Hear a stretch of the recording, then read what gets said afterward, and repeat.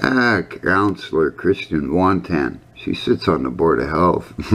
She knows you're all being murdered using your tax dollars. Eh? You know, I was once a homeless queer youth myself. I have personally lived through the shelter system. I know what it means to not have a safe space. And I can only imagine for the young folks who are going to walk through this door and call this place home. Yeah, it's a human right to have a home. Anyway, it's a human right to breathe, too.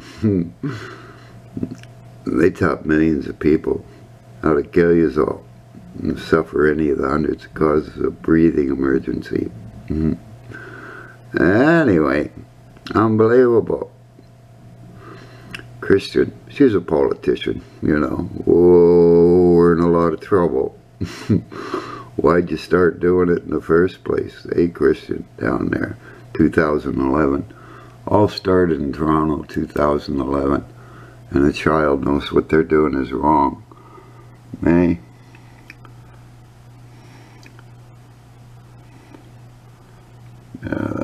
There's a baboon. Animals know about rescue breathing. It's in the Old and New Testament. It's been around forever. I knew it at 5 years old. If you've got a breathing emergency, that's what it is. Don't be pounding on their hearts like they taught millions of people to do, and they're killing their own children because the government told them to. Read the comment box. The medical information will be there. Think. Very well prepared. They all have naloxone. The most important thing when they get on site is actually ventilation as well as naloxone. But I think what we heard loud and clear today was that the issue is should be on ventilation, as Dr. Yaffe just said.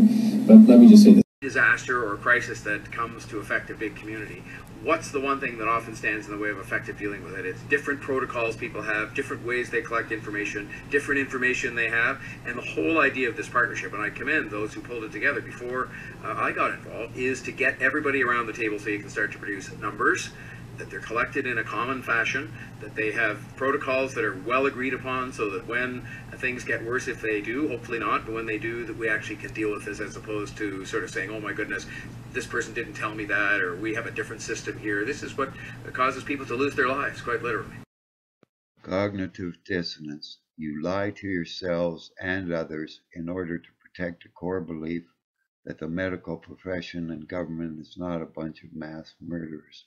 Read the comment box thing.